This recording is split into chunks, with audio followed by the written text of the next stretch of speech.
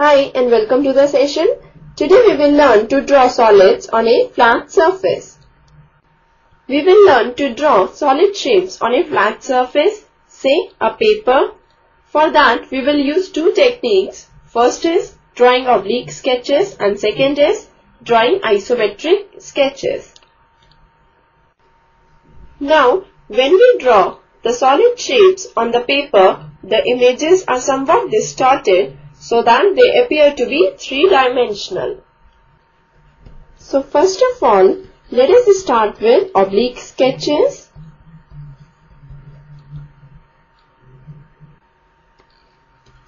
An oblique sketch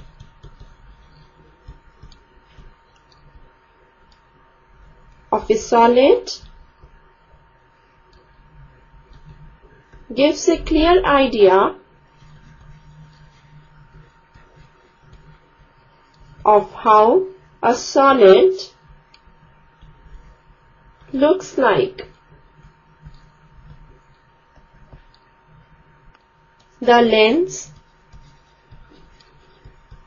of the solid are not equal to the exact measurements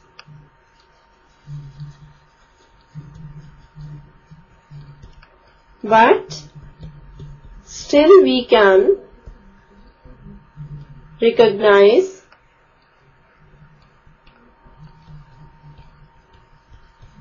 that solid. The sketch conveys all the important aspects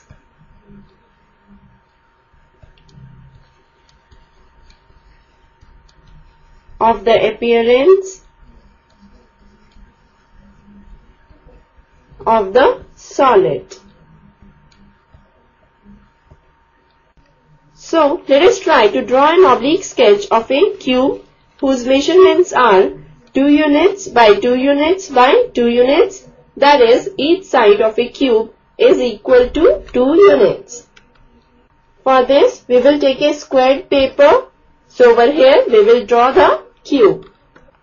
First of all, let us draw the front face of the cube, which will be like this. Now we will draw the opposite face of this cube, which will be a square of the same size. So we got the front face and the back face of the required cube. Now we will join all the corresponding corners to get the cube. So this is the required cube whose each side is 2 units. Here from this sketch it is very clear that all the lengths are not equal to the exact measurements.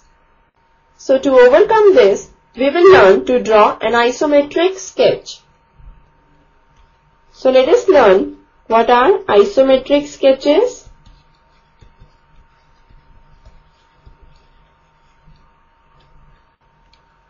In isometric sketches, the lengths are equal to the exact measurements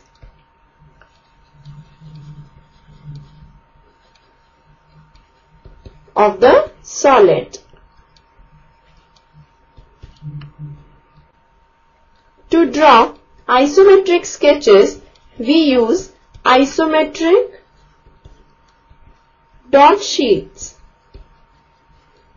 Now let us understand what are isometric dot sheets. An isometric dot sheet is a sheet which divides the paper into small equilateral triangles made up of dots or lines. So let us draw an isometric sketch of a cube of measurements 2 units by 2 units by 2 units. So for this, first of all we will draw the front face of the cube, which will be a square of side 2 units. Now we will draw 4 line segments which will be parallel to each other, starting from the 4 corners of the square of length 2 units. Like this. Now we will join the corresponding corners to get the required cube. Thus, this is the required cube whose each side is of length 2 units. Thus, in this session we have learnt to draw solids on a flat surface. With this, we finish this session. Hope you must have understood all the concepts. Goodbye, take care and keep smiling.